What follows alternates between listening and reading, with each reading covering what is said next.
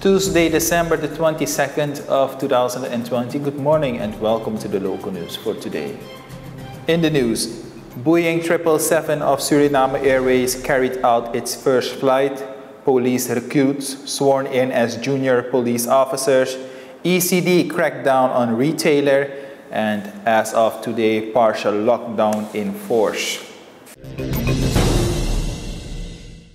The Boeing 777-200ER of the Surinamese Aviation Company SLM carried out its first commercial flight from Amsterdam to Paramaribo on Sunday.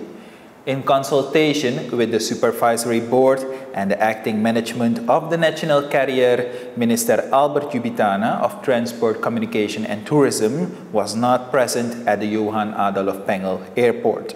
This because of the increasing COVID-19 infections.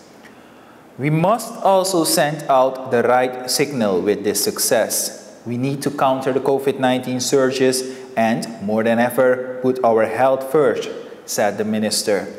He is very pleased that the Boeing 777 is finally certified after more than a year and made its first official passenger flight on the Mid-Atlantic route.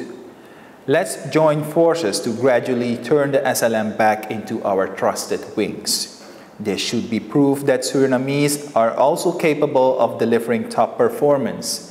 Minister Jubitana therefore asked to put aside all egos and put the company interest first.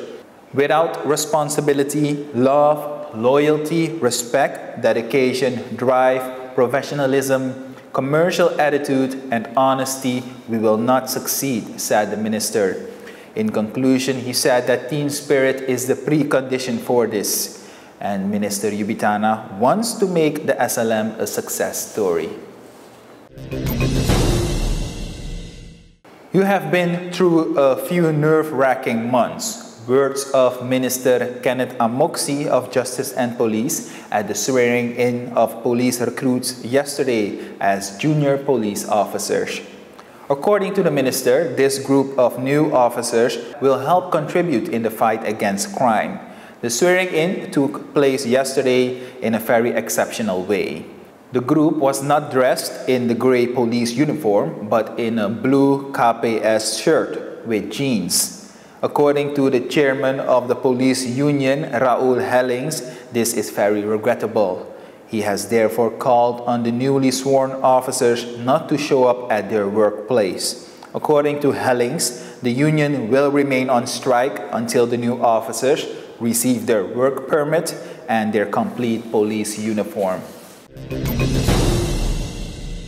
The Economic Control Service, ECD, of the Ministry of Economic Affairs recently taken tough measures against a retailer. During regular checkups, it turned out that the entrepreneur did not have the correct documents. Most of the problems that occur during the ECD operations often have to do with unclear or no price indications on the products. Olivia Speer, head of the ECD, also notes that there are many expired goods on the shelves. The Economic Control Service makes an urgent appeal to society to thoroughly inspect each product before buying it. And as of today, December the 22nd, the partial lockdown applies daily from 7 p.m. until 5 a.m. Minister Amar Ramadan of Health announced this at the press conference yesterday. Due to the growing number of COVID-19 infections in the past period, it has been decided in consultation with the outbreak management team to adjust a few measures, including the curfews. This includes air traffic to and from Suriname. For example, all commercial flights have been stopped and only repatriation flights are carried out. In addition to the returnees, persons with essential professions will also be allowed on the flights.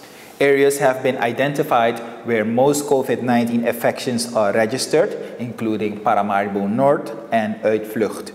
Minister Ramadan calls on society to observe the COVID-19 measures as much as possible, and especially to comply with the standard rules regarding hand hygiene. That is it for the local news for today. Head back tomorrow for a new edition. Bye-bye.